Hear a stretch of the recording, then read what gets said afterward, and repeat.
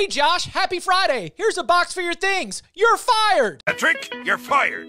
But I don't even work here. Would you like a job starting now? Why would I? You're fired. Miami announced on Friday that Josh Gattis has been fired, and now head coach Mario Cristobal has a very important decision ahead as the Canes eye a bounce back in 2023. Miami's offense was bad. I mean, we're talking a team that ranked outside of the top 80 in both yards per game and yards per play, and that 23.6 scoring average was 97th among all FBS teams. When Miami, with multiple blue-chip quarterbacks on the roster, is scoring about as much as Bowling Green and Ball State, it's time to start looking somewhere else.